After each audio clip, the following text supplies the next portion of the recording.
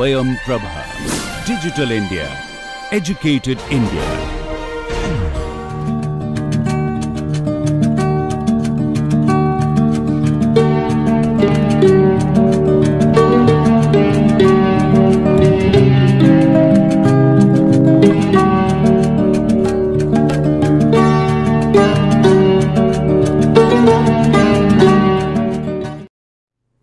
Hello everybody, we are back to lecture 3 of the module, which is glass and ceramics, and again we will try to learn more of glass in this particular lecture.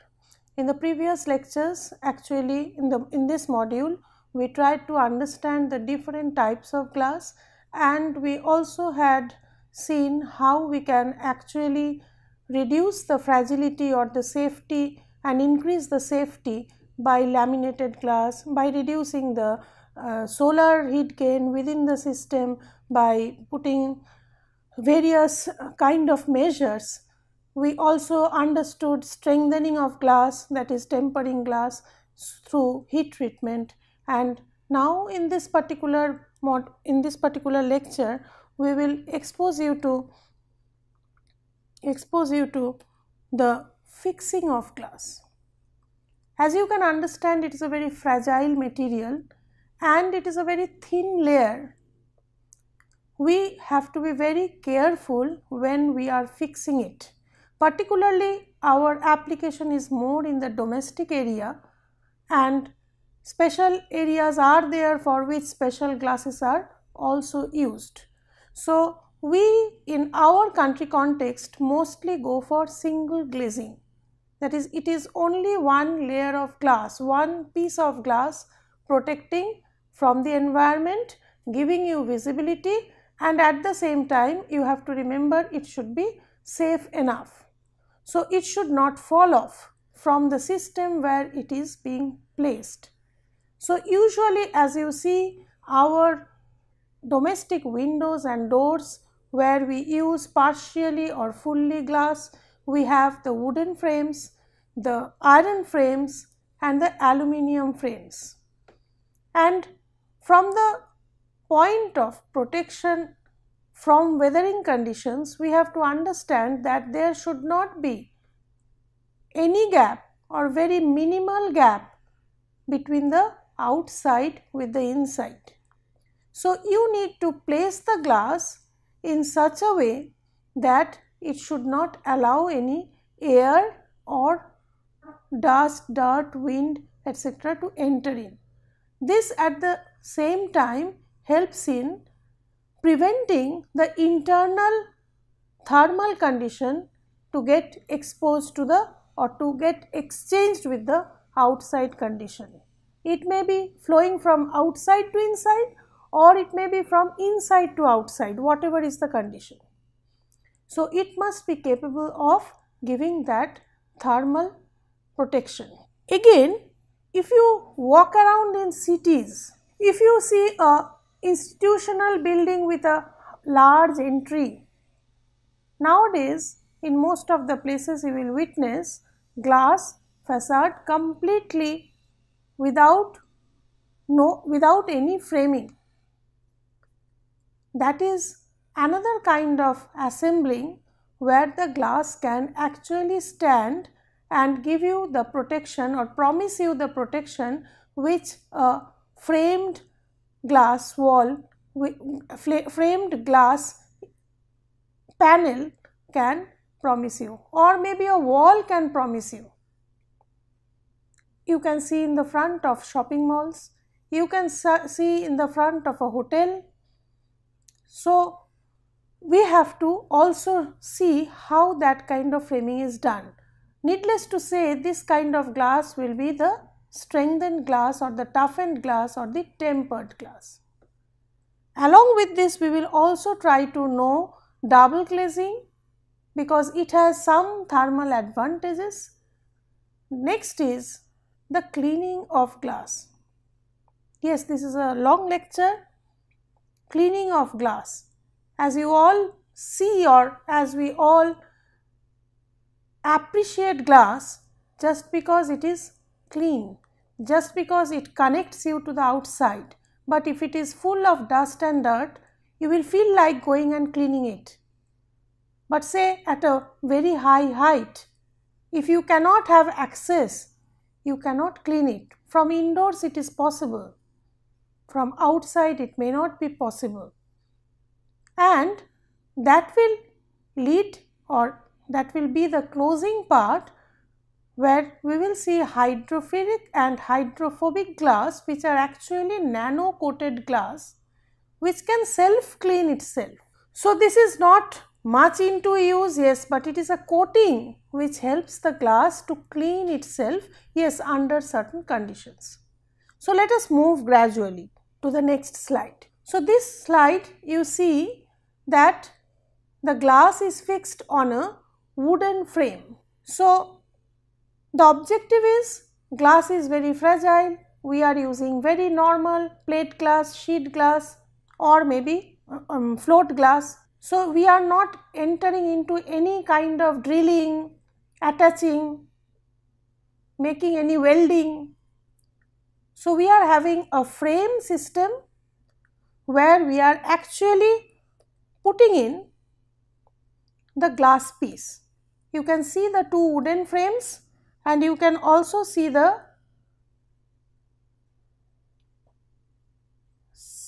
putty here.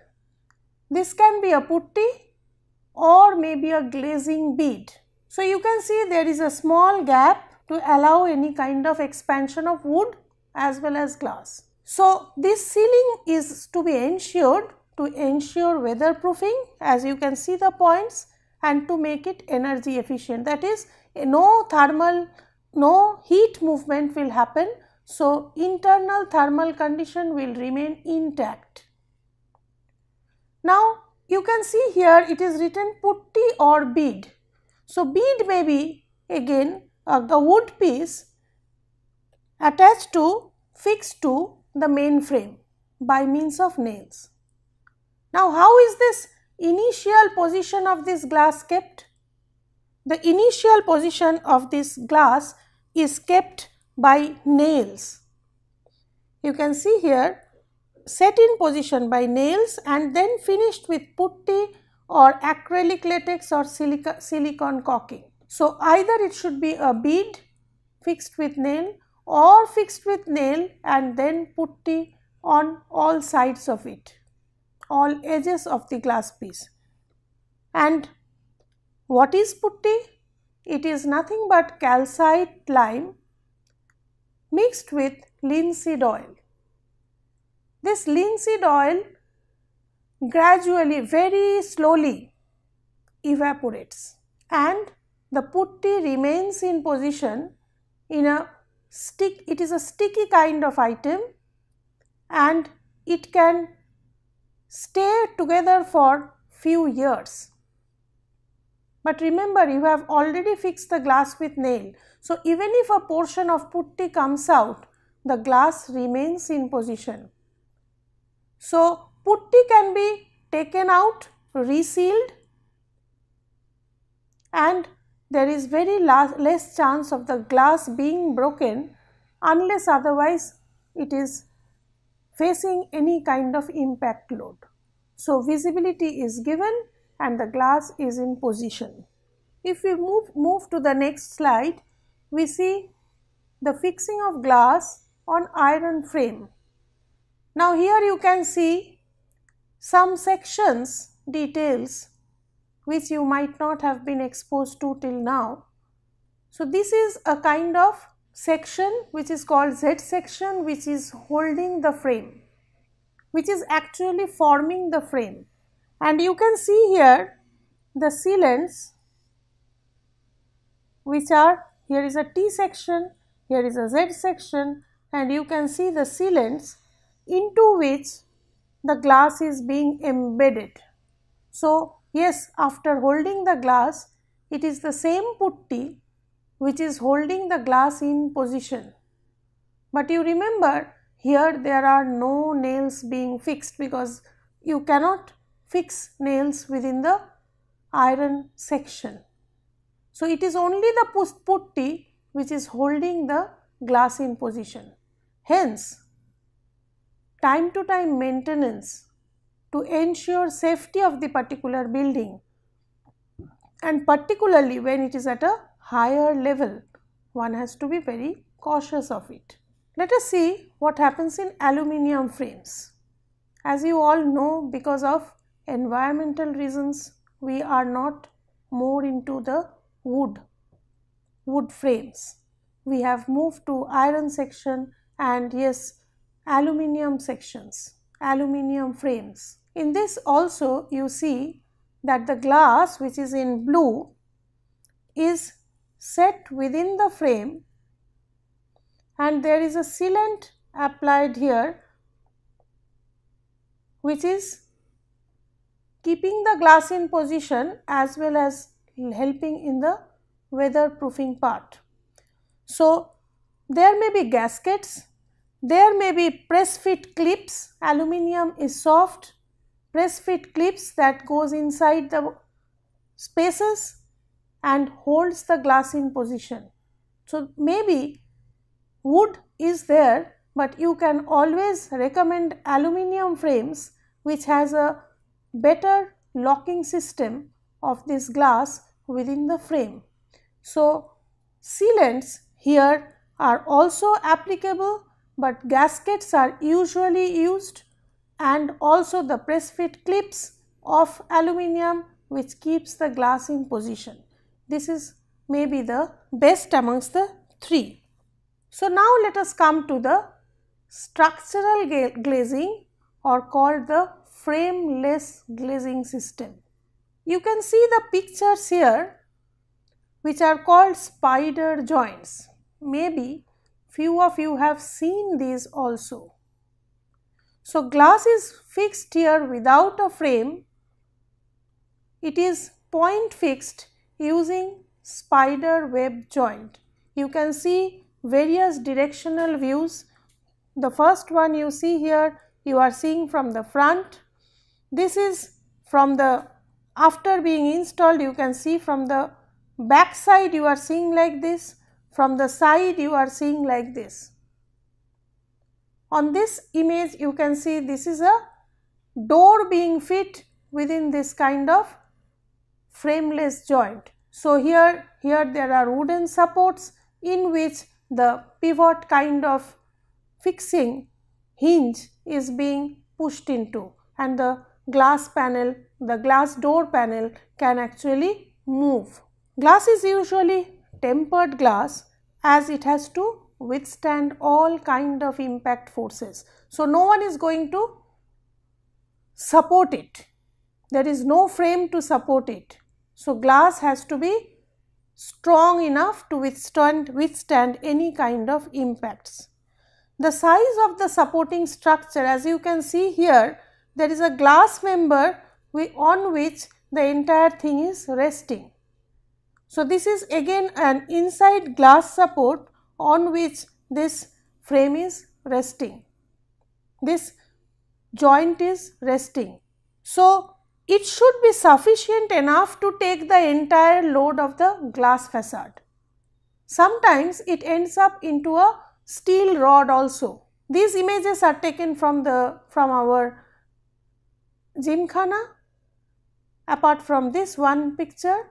So, these here it is a two floor atrium where there is a glass facade. So, this glass support is actually holding glass in position. It may be a steel rod which is holding in position, that you will see mainly in shopping malls which are even much higher in height. That means the facade is maybe 2 to 3 floors and you can see such kind of steel rod supports. Holes are made in the glass before tempering. This has been told earlier also, if you can recall. Tempered glass, on tempered glass you cannot do any kind of working, like even cutting, drilling, welding, nothing can be done. So, these locations where these spider joints will come are all to be designed, pre-designed, ordered, and when it is made in the industry, it comes exactly what it has been ordered, and here you are only fixing it up. Pens must be sealed using silicon mastic applied to an extruded silicon seal. You can see in between these gaps of the 4 glass pens, you see a item which is sealing, that is silicon mastic, not the putty. It is put in, it has a longer life and it is more or less colorless. So, the joints which are formed are very thin and very much matching with the background, that is, it is almost merging with the glass. So, that gives you a seamless look that it is entirely glass. But yes, there are joints, there is silicon inside it, silicon mastic inside it, which is sealing it from the weathering condition as well as from thermal exchanges. Glass further may have laminations. As I have told you, long buildings, tall buildings entirely of glass, they need to understand what is the solar gain inside the building. So, you may require to reflect a part of the solar radiation, and that is why you may add laminations on top of it to control the heat entry. And here is the use: external facades, curtain walls of buildings, show windows, shopping malls. These can be the various areas where you can apply such kind of glass walls, which will give you as if it is a brick wall, but will give you the transparency. Now, let us come to the next slide. Till now, whatever we had discussed was around single glazing. As you see, the U value is 5.9. You can see when 2 pens are there with a glass with an air gap in between, which is almost 12 millimeters, and the glass plates are 4 millimeter each, it reduces the U value even more than half. And you see in the third picture, the U value has further gone down with this dotted line here. What is this dotted line? This is an low E lamina. So, if you can add a lamina inside while you are making, it will further reduce the U value. Let us see what happens here. It is the solar radiation which wants to enter in the red line, but eventually a part of it is getting absorbed in the glass pane, part of it is reflected out. Whatever is entering is again having a convection inside the air between, sandwiched in between the 2 glass panes. Some conduction is happening between the 2 glass laminas, glass sheets, and some part is being radiated inside. So, after all these stages, a percentage is entering and not at all the whole. If there was only one glass, the entire phenomena would have happened like the red line, and a part is being absorbed by the glass, a part being reflected, and the rest is going in. Some is going to through the conduction process, but having 2 layers with an air in between is leading to further cutting down of the radiation inside the building. So, you are actually getting a lot of heat loss through this assembling. So, this low E coating is giving that added advantage. If you see further, if this air which is inside is extracted out by some mechanism and argon is filled in, it may be vacuum or it may be argon inside, then it will be further reduced. So, you see the values with a double glazing with argon infill is 2.6, where it was here with air infill was 2.7. Now again here you see with the e-coating here, you see it has gone down by 1.6. But if you see putting 3 glass, let us think that we are putting 3 glass with air in between, you will achieve what the argon with 2 layers is having, or maybe almost equal to this alternative, where you do not need to fill argon, but you are putting the e-coating and the two layers of insulation, sorry 2 layers of glass. What is happening in the triple? You are increasing the weight, you are increasing the material cost. Here by putting a lamina, you are reducing the U value.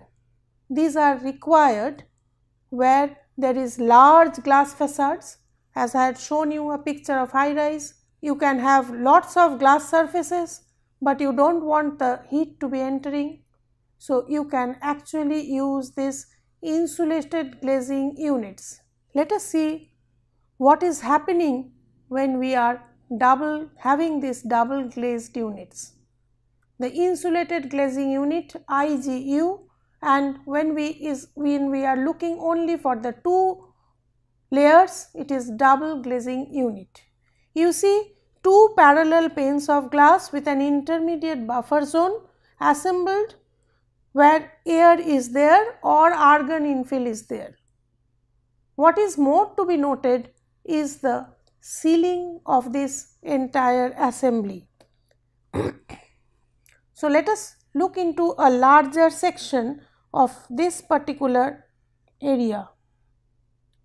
What you see, this is one glass, this is the other glass, but here you see in the frame there is a primary sealing, there is a secondary sealing, and there are desiccators. So why is this sealing important? Because any kind of leakage will lead to a malfunctioning of whatever calculations are being done when you have installed this. So sealing the entire system is of primary importance. So this is the kind of section which will be developed eventually, that will come from the market, which will ensure the sealing, and this should be having long term adhesion to the system. So this structural integrity will be maintained if there is a long term adhesion. So it should be unaffected by the ultraviolet rays of the sun, and it should be durable even in moist condition, because a part of it will always face the weather, the natural conditions. A part of it will always remain in the artificial or the controlled condition. So any kind of changes, it should be capable of withstanding. So sealing needs to be ensured to avoid any kind of leakage, and then only the performance of a double glazing unit can be appreciated to the fullest. Now let us see another application of glass. We are not entering into the solar panel detail, but on top of every solar assembly, solar photovoltaic cell, there is a glass protecting the entire system. The entire system has been redrawn from some image where you see here, you can see the glass, aluminum frame and the ceiling, which is of very important, and the glass here, and below is the solar photovoltaic assembly. What kind of glass it should be? It should be highly transmissive glass. It should not reflect the solar radiation. It should attract or entrap the solar radiation, and it should have high strength, because we are trying to get the maximum sun. So it may be in any inclined position, and it can face any kind of impact. Changing it is again a difficulty. So transparent conductive coating or anti-reflecting coating may also be added to it to increase its efficiency. So, this is another area where we see the application of glass, and also these should be cleaned with water, vapor, and cleaned and should be washed with water, vapor, and should be free from any dust and dirt to get the maximum energy from the sun, to trap the maximum energy from the sun. Now coming to cleaning of glass surfaces. As I have already told you, we can only appreciate the glass surface when we can see through it. We cannot tolerate maybe a dirty, unclean glass surface. So, visibility and efficiency changes with dust and dirt. Periodic cleaning becomes problem on heights, and cleaning with water system is the easiest. Usually from below you can water up to say 2 floors, 3 floors up to a certain height, but it may not be the same when you are going higher and higher. You can have hook and loop system where you can see the person is hooked up, he is moving up and gradually or eventually cleaning the surface. You can see a portion of it is cleaned, a portion of it is being cleaned, and this is very much human intensive. If you see another kind, you see here it is platform which is suspended in the air. It is also called gondolas, which is usually an elevated rig that moves on rails on the entire building. Here it is the crane which is actually lifting the person and he is doing the cleaning job. This is a time consuming and effective way of cleaning, but it has to be done time to time. Another is crane being hoisted on the top of the building and it moves up and down and length and from the length to the width side, top to the bottom side, and it is doing the cleaning operation. So, having just large glass facades also calls for such kind of maintenance facilities which are to be done, otherwise you won't get a good clean glass surface. Now let us come to the self-cleaning glass. These are applications of nanotechnologies. These are mostly seen in automobile industries, but gradually entering into the domain of buildings. It is a polymer coating or a titanium dioxide coating which actually attracts water. There are two phenomena happening, you see. Photocatalysis, when in contact with sunlight the titanium dioxide gets electrically charged. Electric charges destroy the dirt or the grease which is adhering to the surface and changes them to water soluble substances, and the attraction of water is it is attracting water, and these soluble substances are getting washed away by means of water. So, this is a method where actually you are looking for water to come and clean, but prior to that due to the presence of sunlight, these dirts are getting loosened, getting converted to water soluble substances which the water can eventually flush out. So, self-cleaning glass requires proper sunlight to break down that dust and grease because of the presence of the titanium dioxide or of the cross-linked polymer coating, and at the same time you need efficiency, you need water to make it efficient. So, if it is getting rainfall, it will be more cleaner than what the normal rainwater would have done. So, this grease kind of things, the oily substances that won't be washed away by water would now get washed away because of this kind of coating. We have another kind of system which is hydrophobic glass. What you see in a lotus leaf, it is always on water, but the water is not actually spreading, it is getting or forming a circle, it is a droplet form. So, it is always trying to get off from that surface. Surface may have striations, surface may have it should be in the other direction, surface may have lots of striations, and wherever dust and dirt etc. are there, this kind of substance, this kind of water droplet will actually carry these along with it and will run down gradually. So, one is the recessed contour which do not attract dirt. So, these portions the dirt will not get into, it will remain on the top, and this by coating with silica gel or oxides of polyurethane or by having recessed contour, it makes it oil resistant anti-smudge surface which stays cleaner for longer duration of time. So, these water droplets which is coming is having low contact with the surface or the hydrophobic surface, which may be polyurethane, oxide of polyurethane, or maybe of silica gel. Below this is glass and it is leaving the surface clean.